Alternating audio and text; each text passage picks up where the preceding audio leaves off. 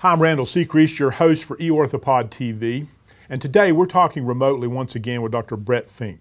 Dr. Fink is an orthopedic foot and ankle surgeon who practices at Community Health Network in Indianapolis, Indiana. Dr. Fink did his medical school training at Washington University in St. Louis, and from there an orthopedic residency at the Portsmouth Naval Hospital in Portsmouth, Virginia.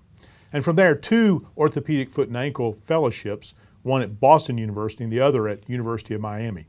Thanks for joining us again today, Dr. Fink. Thank you, Randall.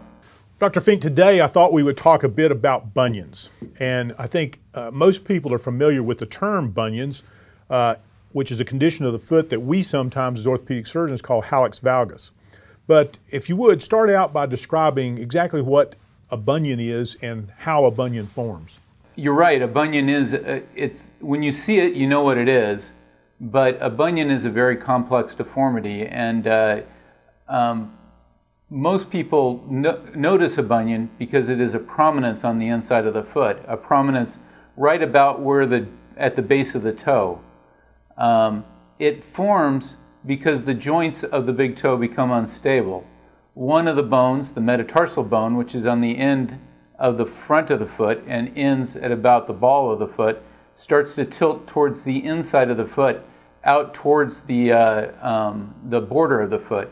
The other toe starts to tilt towards the other toes. The big toe tilts towards the second toe so that the joint becomes very prominent. And that can become a problem when someone is trying to wear shoes because the bump on the inside of the foot hits the shoe and becomes very uncomfortable. Well, let's talk a little bit about why patients come to see you as a foot surgeon when they have a bunion. Is this because of pain or because of the deformity? What brings folks into your office? There are a lot of reasons that people can come in. The most common is because it hurts, because they just can't find shoes that fit properly. However, many times people come in because they're worried about what might happen in the future to them as far as the bunion's concerned. They're worried that if they don't have surgery right away that the deformity could be a bigger problem, or they're concerned that they might not be doing something right. I often get parents that come in because they're worried about their children's feet and whether they're going to develop properly or become a problem in the future. Well, and you mentioned children coming in with bunions. What sort of groups of people do we see most likely that present with bunions? Is this something that we see in children? Is it something that we see in adults, men, women? What sort of things do you find are common to folks that end up with bunions? Well, basically there are 2 types of bunions. There's the adolescent bunion, which is the bunion that has formed in a foot that's where the toe has never really been straight. This is a bunion that is primarily caused by genetics. People are just, their genes have programmed their foot to develop a bunion, and many times these people will have mothers or grandmothers that also have had bunions all their life. And this is quite a different deformity than the developmental bunion or adult bunion, which usually forms over the course of a lifetime and might come in with a history of the toe beginning fairly straight in young adulthood, but as they go into middle age, the toe becomes more and more out of alignment. And that's more of a developmental problem. And when you say developmental, I mean, is this something that occurs over years? Is it something that can occur fairly rapidly once it starts? Well, usually it does occur over years, but sometimes it can be pretty rapid. As a matter of fact, rarely I see people that have had injuries that will develop a traumatic bunion where the ligaments around the joint become unstable as a result of trauma and actually fall out of place, and that can occur over a period of hours or even instantaneously. Well, let's try to give the viewer some idea of how this deformity occurs. Can you describe the forces that are at work on the foot in the developmental bunion, the one that occurs in adulthood, how this progresses over time? Well, that's a very good question and a very complicated question, and unfortunately no one knows really why bunions develop.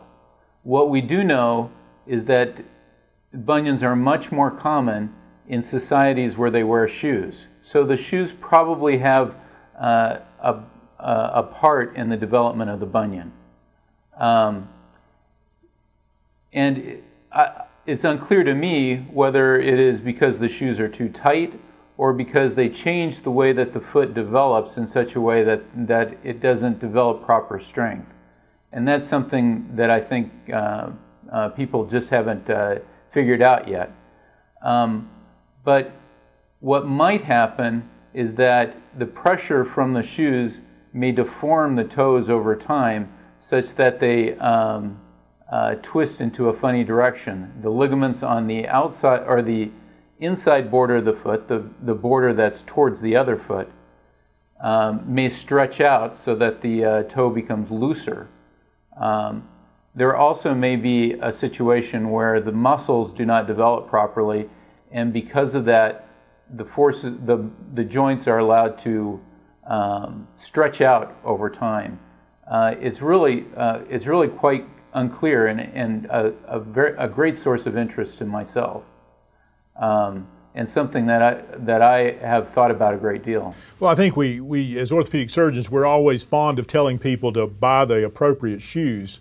I think we're less likely to tell people what the appropriate shoe wear is.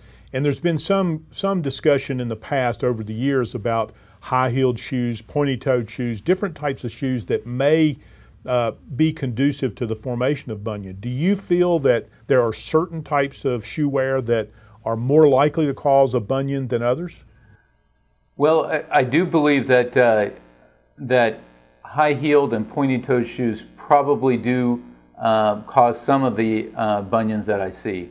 But I've got to tell you, people often come in kind of berating themselves, putting themselves down because they've worn, quote, bad shoes, unquote, all their life. And I've got to say that I don't think it's as big a factor as many doctors suggest that it is. Certainly, if you cram your toes into a pointed-toed shoe and press it in there over time, you'd expect the toe to develop that shape. But a large number of my patients have never really worn shoes like that, and I am unsure that it is a big factor in the development of most bunions. Now, to get to your second question, which is, what are the right shoes for someone that is starting to develop a bunion? Well, I think that a shoe that has a upper, the top portion of the shoe, which is soft and compliant and conforms to the foot, is probably important. It's also important not to wear an exaggerated heel, and I think that some degree of elevation, perhaps half an inch to an inch, is probably okay. But you certainly don't want to have a 3-inch heel, more or less stuffing your toes into a very narrow and abnormal shoebox. Well, we've talked about, I guess, the genetics of the condition. We've talked a little bit about shoe wear. Is there any other conditions that bunions are associated with, other types of medical conditions that may predispose a patient to developing a bunion? Oh, there are a large number of them. As a matter of fact, the most common condition associated with bunions is being female. Bunions are approximately 4 times more common in women than they are in men. And again, getting back to the shoe wear issue, it's always been thought that, oh well, that's because women wear fashionable shoes. But I also, I've thought about that question a lot, and certainly I know that women have more hand deformities than men too. So I would have to say that it probably has a little bit to do with the way that women are made. The fact that their ligaments have to be a different degree of compliance in order to bear children has probably got a good factor, a good portion of that. However, there are other medical problems that are associated with bunions too. Probably the most common one is rheumatoid arthritis, because that eats away at the ligaments so that they become unstable. Other things that can cause bunions are things like a flat foot, because when your foot has turned over or canted towards the inside, it probably pushes on the toe so that it becomes more, that the ligaments on the inside of the toe are stretched out more. What about the symptoms? You know, we've mentioned that the symptoms include, one is the deformity, but the other is pain. What actually hurts when you have a bunion? Well, classically, the reason that people have pain is because the shoe is, or the inside border of the toe is just pushing against the shoe too long. If I apply pressure to any part of your body for a long period of time, it will become painful after a while. However, there are probably other things that can cause pain as a result of a bunion. One of them is the fact that as the toe changes over time, over a period of years, the tendons and the other bones around it, they don't interact in quite the same way, and you can start to develop arthritis. Arthritis in some of the smaller bones on the bottom of the big toe, the sesamoid bones, probably causes some degree of pain. The other thing that happens is that there are nerves that run along the prominence of the bunion, and these can become inflamed. Or you can develop bursitis, which is a small sac that develops over places that have a great deal of pressure on them. And these can swell up suddenly. And you know, I think for people that are watching, my understanding is that that's really what the bunion is, or what we refer to as the bunion. You know, you and I probably refer to this condition more as Hallux Valgus, which is really describing the deformity that we see that includes all of the foot, all of the big toe anyway. But I think that people tend to talk about the bunion as being that prominence and that bursitis that really causes the pain from the rubbing on the shoe wear, and they see that as the primary problem. Is that your understanding as well? I agree completely.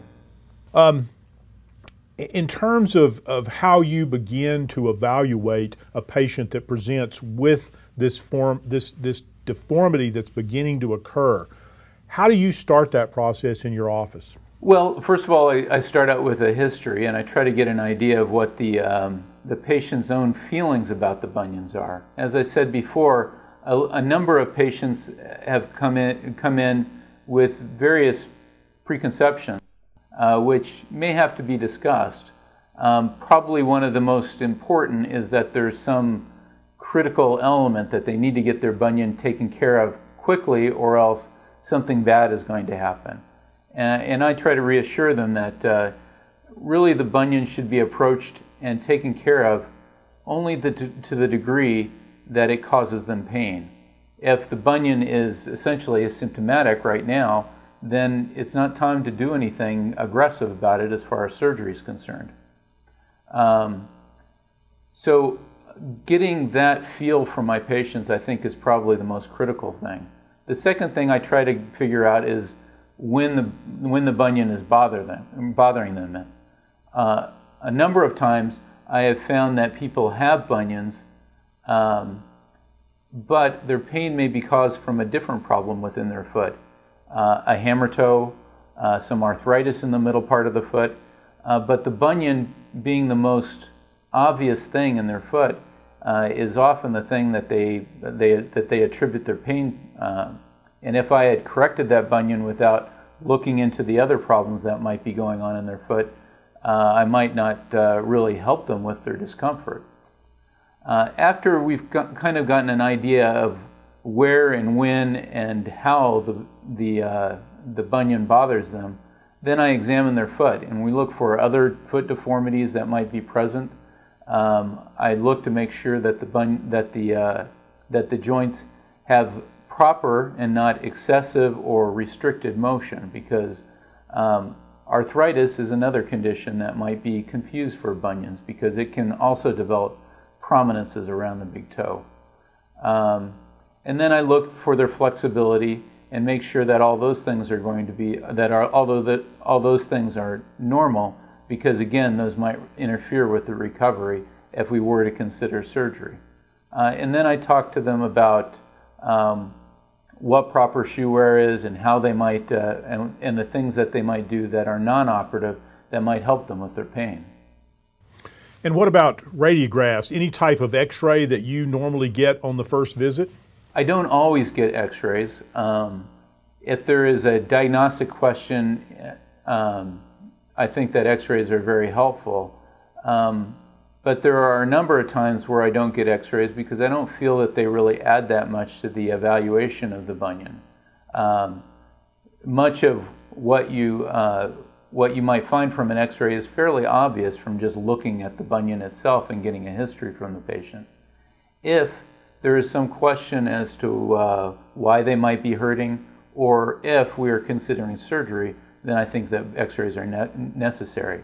Other radiographic tests, such as MRIs or bone scans, are almost never necessary. And what about any special lab test or anything like that? Do you routinely get a set of lab tests when you're evaluating patients with bunions to see if they have any of those other associated disease processes? Almost never routinely.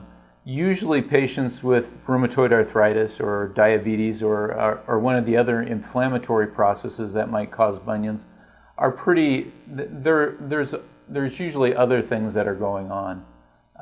Getting just routine screening labs to look for those, I think is rarely very helpful. So after you've completed your diagnosis and you feel relatively certain that you understand what's going on with the patient's foot and that we do in fact have a bunion or Hallux Valgus condition, how do you begin to have a discussion about treatment? I think you've mentioned already that in some cases no treatment's necessary.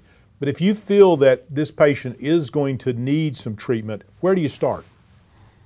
Well, after we've established that the bunion is really the thing that is causing them, again, we start from the context of what the patient is, of what my patient is feeling. If they feel that if they're there for just informational purposes, I give them information about what bunions are and what they can expect in the future. If there is really pain or other problems that are being experienced along with the bunions, then we talk a lot about proper shoe wear, and I get an idea from my patients what their shoe wear habits have been in the past, so that if they are accustomed to wearing tight pointed shoes, or for some reason they're business people and need to wear professional shoe wear at all times, we talk about alternatives that we might think about in order to make them more comfortable. One is to pick a shoe that doesn't have seams that run over the bony prominences in the bunions. Another may be to use a shoe that uses a more compliant upper so that the prominence along the big toe is better tolerated.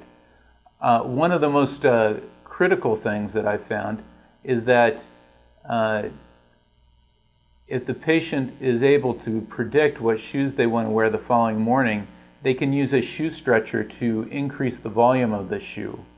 They make a variety of shoe stretchers that can more or less replicate the anatomy of the individual. They have little buttons that you can put over the bony prominences in certain areas, so that the shoe stretcher actually brings the shoe out to enough volume so that the person can wear the shoe without discomfort, so that they aren't actually using their foot to stretch out the shoe every morning. And I found that to be very helpful. A lot of times I find that there are strengthening exercises that I put my patients on. If it looks like their foot is particularly in poor condition, I feel that strengthening exercises can be helpful. Stretching exercises, if they have a tight hamstring or Achilles tendon, can also be helpful. And I'd say that those are probably the initial non-operative things that we talk about. And what about medications or any type of special injections or anything? Any role of those two things in this disease process? I think there's a very limited role for injections or any medications. If someone is having a mild degree of pain, they might try an anti-inflammatory like Motrin or Aleve. But if it's any pain that's significant, we've got to look towards making the shoes as comfortable as possible. You know, in a lot of conditions, we order orthotics or special shoe wear for our patients to use. What about bunions? Are orthotics a part of the treatment plan in bunions? I think that orthotics have an occasional use in bunions.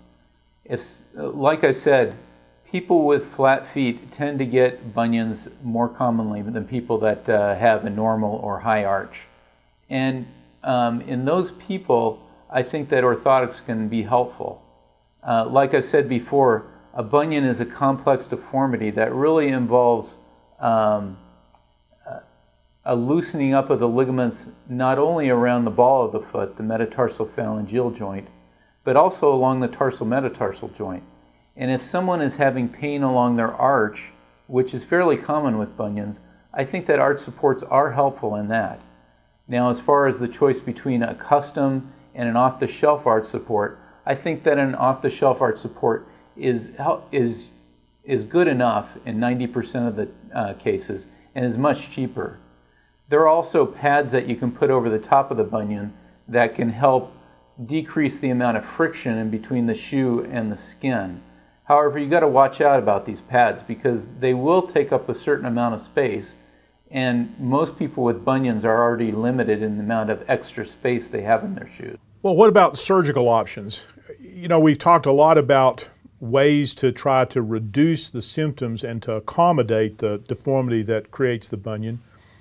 When do you finally get to the point to where you feel like that all of those things have failed and perhaps the patient would be better off discussing surgery? What drives you to have that discussion? Well, I think that educating my patients is probably key to helping them decide this. And I think it's a choice that both the patient and I kind of come to and decide whether that's right for them. One of the most important things is that they have tried to treat the bunion in some way that's not operative, that there is pain present and they're not just trying to make their feet look pretty. And that is something that I occasionally get from patients. I think that overall that bunionectomy, bunion surgery, is too risky and too painful to do for cosmetic purposes. I usually recommend it only for people that are really having difficulty finding reasonable shoes that fit. And that should be taken in the context of what the patient feels like they have to wear. There are some professions where you have to look rather professional, or people feel more comfortable looking more professional. And in those situations, I think that you have to take that into consideration. Certainly, for some of my patients that are salesmen or lawyers or business people of some type, especially the women feel like they need to wear some type of pump. And if they are uncomfortable in even a fairly reasonable pump, I think that that might be a reason for surgery. But they should have tried to find another way of treating it and have failed before I think it's a good idea to do surgery. And then they have to understand what's involved in surgery before and decide that that's better than living with their problem. And I think that those are the important aspects that I need to stress when I'm discussing this with my patients. What about the patient who's concerned about progression? I mean, we know that this is a slowly progressive sort of deformity. Is there any benefit to operating on this before the deformity gets so bad that it's more difficult? Is it reasonable to assume that the operation would be simpler earlier rather than later?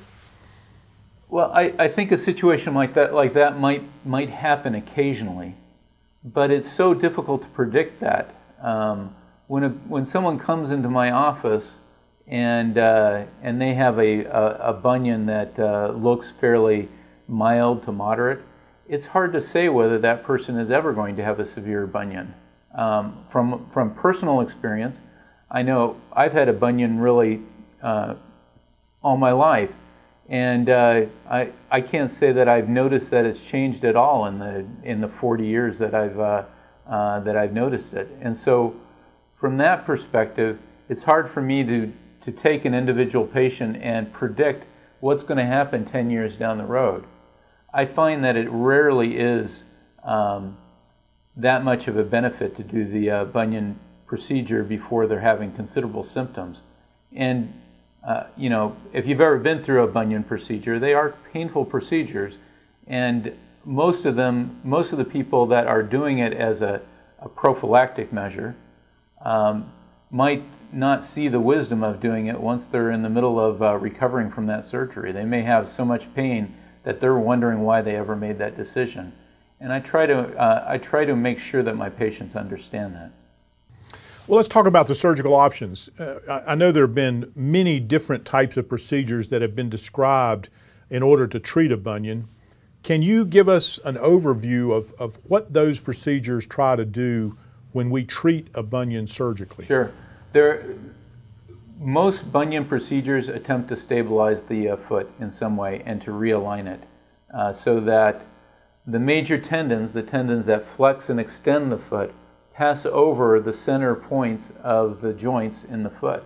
That way there's nothing really deforming the foot. The forces around the toes are balanced so that you can expect it to stay in proper position. This usually involves tightening the ligaments on the inside of the big toe, loosening the ligaments on the outside of the big toe, and typically cutting the metatarsal bone to shift it over. Now there are other procedures that you can do that are different than this. You can fuse the big toe, which is essentially stabilizing the toe, but stabilizing it in such a way that it really doesn't move anymore. There are two basic classes of surgery. One cuts the bone close to the ball of the foot, the other more towards the arch. The ones that are farther in the arch are usually used for the bigger bunion procedures. But again, most bunion procedures, and there are over 150 of them, involve cutting a metatarsal bone, tightening ligaments on one side of the toe, and loosening ligaments on the other side of the toe to rebalance the foot. Well, and I think, you and I have also seen the situation where the bunion begins to affect the second toe. And sometimes, I think when they're fairly advanced, you actually end up having to do some type of surgical procedure for that second toe that tends to be cocked up because of the space that's being taken up from the big toe. We probably ought to let folks know about that because this can turn into a very extensive operation depending on how serious and how advanced the bunion is. Right. And just kind of commenting on that, the issue really is that people that have one unstable joint in their foot often have more than one. When the big toe becomes unstable, it stops taking care of the weight that it should be assigned during gait. So that when you're walking, some of the weight that should be on the big toe is shifted onto the second toe. And this sometimes wears the second toe out such that it becomes a hammer toe. It can also wear the second toe out so that it develops arthritis in the middle part of the foot. A person with an unstable joint in the big toe is likely to have other unstable joints in their foot. And sometimes straightening out the entire foot involves approaching every one of the toes and doing other procedures in the back of the foot to rebalance it. So yeah, there can be, it is the exception that the big toe is the only problem in the foot in people with bunions. Well, I think the take-home message, as you've pointed out when you have that discussion with your patients, is that a bunion is not simple. And this usually involves lots of surgery on the foot that takes a long time to recover from. So we probably ought to talk a little bit about that recovery. Once you're done with surgery, what's the patient going to face at that point in terms of that day and then the weeks following that? And then long term, let's talk a little bit about how long does it take for that person to get over this procedure completely and pretty much put it behind them? That's exactly right. I don't think that any of our listeners should make the mistake or have anyone convince them that bunion surgery is ever anything but uncomfortable, at least early on. Most bunion surgeries are same-day procedures, meaning that you come into the hospital and leave the same day. But bunion surgeries generally require narcotic pain medication. Sometimes, especially if there are going to be multiple procedures done on the foot, I'll advise and discuss with the patient the possibility of having the anesthesiologist do a pain block, a separate procedure where they put a catheter near one of their nerves in order to help them with some of the discomfort in the post-operative period. And this can last anywhere from 1 to 3 days and help cut down on the need for narcotic pain medication. Because the bones are cut, and even though they're usually fixed with either a plastic or a metallic implant, they cannot be walked on for usually between 4 and 8 weeks. It really depends upon the individual procedure. And my routine for my patients is to dress their wound on a weekly basis for the first 3 weeks in a dressing which they can't remove. One of the things that I think patients need to understand most is the degree of swelling that can occur for a long time after this procedure. It is not at all unusual to have some degree of swelling for 4 to 6 months after the procedure, perhaps even swelling great enough so that it may be difficult to wear some forms of fairly snug shoes. And how long does it take before you really are behind, this operation is behind you and you can pretty much walk in regular shoes, go about your business, and really have minimal discomfort? Well, that can occur anywhere from 2 to perhaps even greater than 6 months.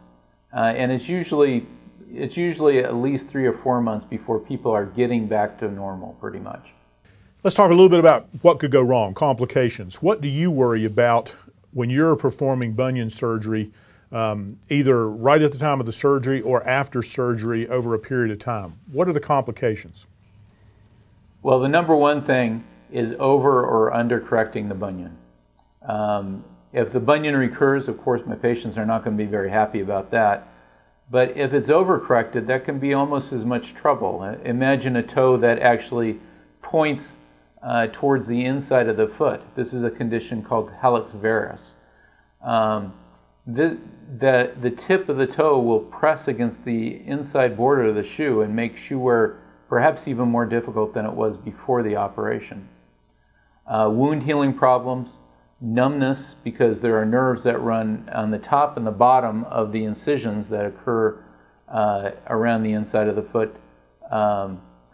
And sometimes if a nerve is damaged, it can become quite sensitive and make shoe wear difficult. Other complications, if you cut a bone, the bone may not heal back together. And this is especially common in people with, that are smokers or have diabetes.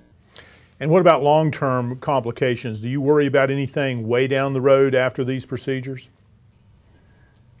Well, again, probably recurrence is the thing down the road that I worry about the most. But once the joint has developed a bunion and then been realigned, a lot of times it wears out a little bit quicker than it should, and people do develop arthritis.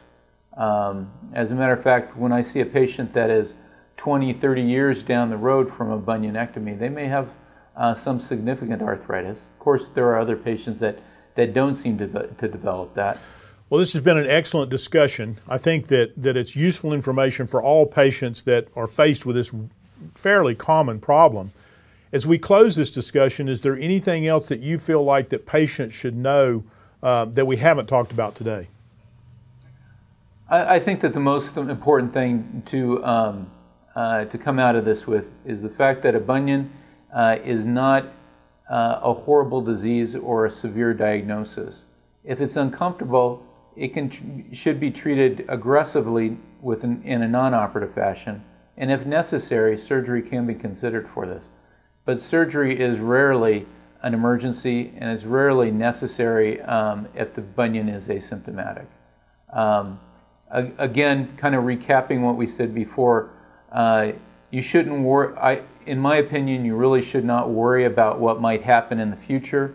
Those problems can be dealt with down the road if they become problems. And you might be surprised that things about your bunion that you thought might bother you in 10 or 20 years may not be such a big deal when 10 or 20 years has passed. there may be other problems that are more important to you. And so I think that you should take that into consideration when you decide what to do about your bunion. Well, I think all of this is great advice, and I want to thank you for sharing this information with patients today. So look forward to further discussions in the future. Thanks very much. Thank you, Randall.